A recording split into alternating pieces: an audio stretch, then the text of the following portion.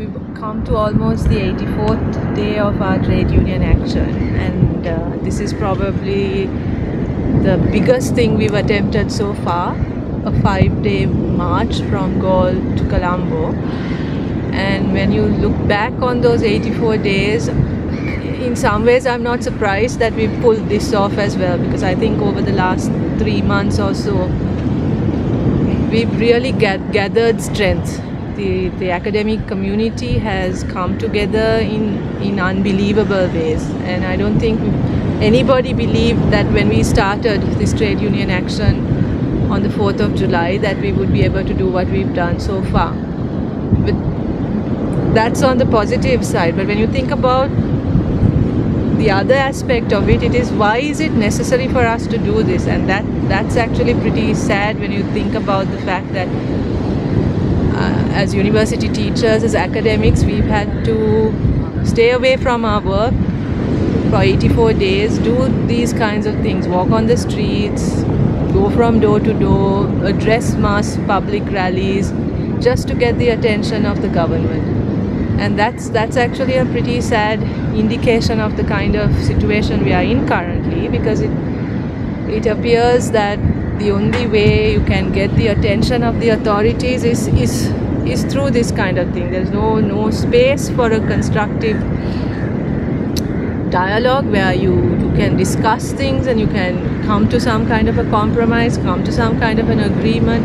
Those spaces seem to have shrunk, and that pushes people. I mean, the academic community is probably the most, especially in Sri Lanka, in the past we've been the most passive group.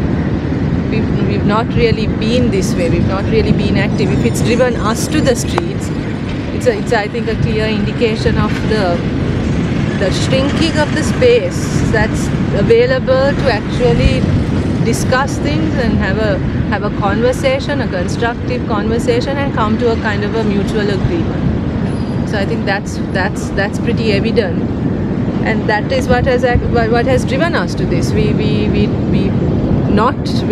engaged in negotiations. We've gone for every discussion that we've been asked to go to. We've not pulled out from any of those, even though some of those discussions didn't end with any kind of specific outcome, even though we've been insulted throughout these 80 odd days by various ministers and other representatives of the government have attacked us mercilessly as in very ugly ways. We've still not pulled out from talking to those in authority. And yet those talks have not really got us anywhere. I mean, despite all what the government media is saying, the government is yet to offer us anything concrete. And I think that's the bottom line. And I think most people don't realize this, right? And that's also because we don't have access to the media, which is why we have to do things like this in order to have our side of the story heard by the people, or even walk on the streets, because that's the only way we can get our side out. Well, yeah, what I'm saying is that that what appears to have happened is a complete breakdown of how things function in a normal society. I mean, you would expect that if we have problems, we sort it out within the university. We can go to our vice chancellors, we can go to the University Grants Commission, and we sort those things out. We sort it out in faculty boards, we sort it out at senates, we sort it out at councils, and we would have trust in those mechanisms. I think what is happening today is an indication that those mechanisms can no longer be trusted because of the politicization that has taken place, and we can no longer be sure that our voices are represented at those higher levels. So then we have had to, I mean, you have the bizarre situation of a minister calling a meeting with vice chancellors and asking the vice chancellors to please listen to the academics.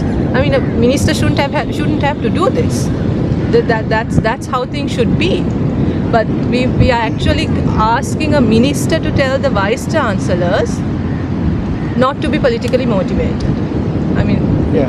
So recently, FUTA, your president, Nirmal Ranjit Devasiri, he said in a rally that they have tried to make the government listen or to change the government. If that cannot be done, he said, like, we need to try and change the people. What do you think of that statement? Actually, I think that was one of the most brilliant things that Nirmal said. I think his speech that day in Kandy was really good. It was one of the best speeches he had made. He has made so far in the course of this trade union action, and I think it's very true because, you know, I mean, it's trite to say this, but you elect the government you deserve, right? Let's forget the government for a minute. Think of at a much more micro level. Think of at the department, faculty, or senate level. We've ceded our power, we've ceded our authority, and we for the at least up till now, we have not used our authority or our position to fight for not just our rights but for any right. And I think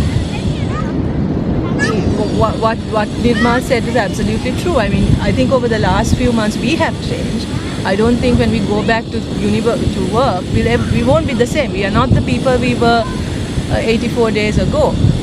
I think we would function differently as well.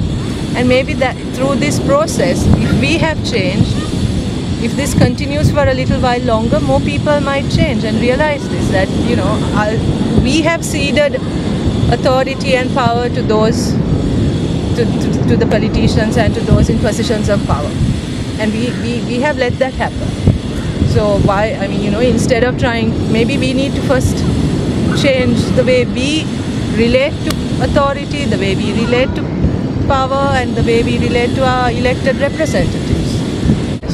I mean, the last 84 days, I don't think there has been a day where at least one newspaper has not talked about education and the crisis in education. I think if we just do a proper search of what has been, not a day has passed without something being said, right? And education has become a topic that everybody is talking about, and I think we did that, right? And I think we've managed to get people asking questions. At least we've got people to ask why they have to pay so much to put a child to school, why they have to put so much money into maintaining a child in school. I think people are beginning to ask those questions, whereas previously they thought, okay, this is what they have to do.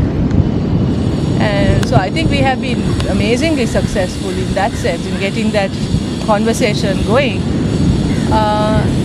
And even more importantly, getting that conversation going within the academic community. I think the changes that have taken place within the academic community itself during the last 80 odd days is a significant achievement.